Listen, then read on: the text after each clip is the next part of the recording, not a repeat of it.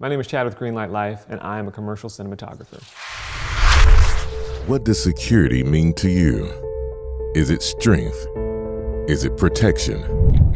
You know what it takes. Discipline, time, grit. Introducing the Vaultec Pro Series, built with 12-gauge reinforced steel. Hi, I'm a plumber. I fix things, you know, sinks, toilets, you get the picture.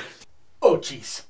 Today we're talking about 3 simple ways to make your footage more cinematic instantly. I say instantly because you don't have to have extra gear, anything like that. This is how you're using your fundamentals. Now, the last few clips I just showed were a couple of my recent projects, and you could say that those were cinematic because of the gear I was using, the cameras, the lenses, the lighting, all that stuff. But today, to prove that wrong, I'm going to be using only a Sony A7 III, just to show you, as I mentioned, that these are fundamentals that can be carried across whatever gear you have.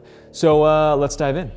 The first tip is something that took me a long time to figure out, and it's still, I think, sort of a trademark look of more amateur filmmakers. So once you master this, I think you're gonna immediately be seen more as a cinematic style cinematographer. So that is to light from the opposite side of camera. So even right now as we're talking, you'll notice my key light is hitting me on this side, whereas the camera is coming from over here.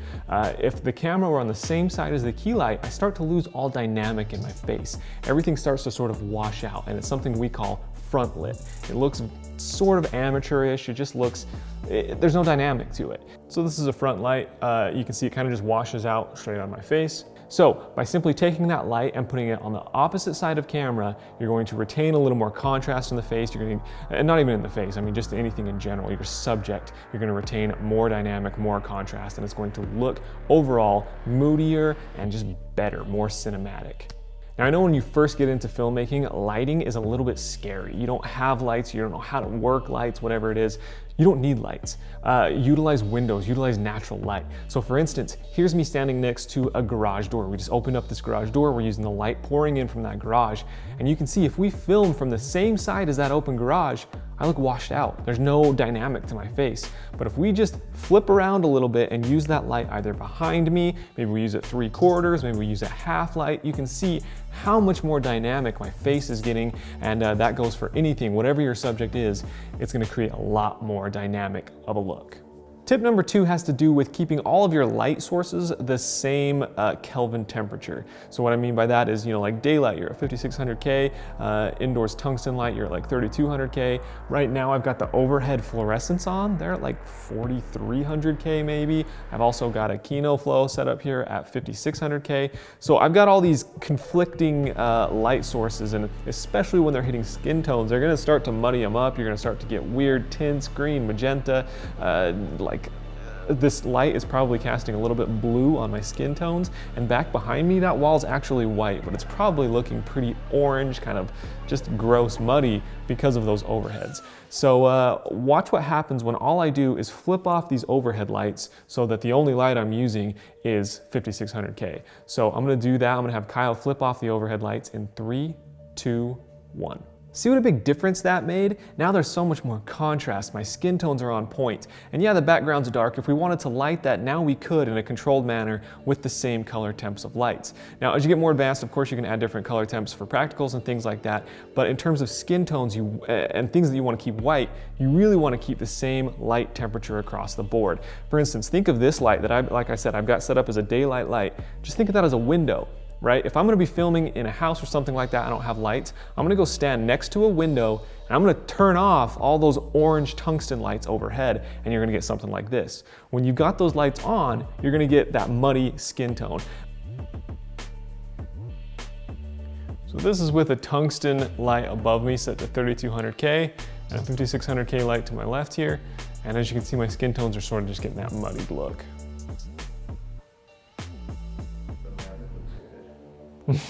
Maverick always looks good.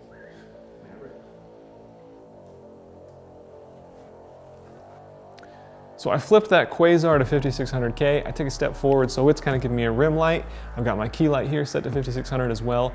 So my skin tones are all the same, and what's going on behind me should start to look a little more white. Here's another example from a recent project I shot. As you can see, it's really high key. Everything's white. It's a comedy. It's supposed to be bright. Now I used all daylight sources again. If I had any orange bulbs going on, we'd start to muddy up. We'd start to lose that white look. His skin tones would start to get a little brown. So yeah, color temp's all the same across all your lights, at least on skin tones. The third and final tip we're talking about is camera movement, specifically smooth, slow-moving camera shots that you see in movies, and it just adds this majestic cinematic feel.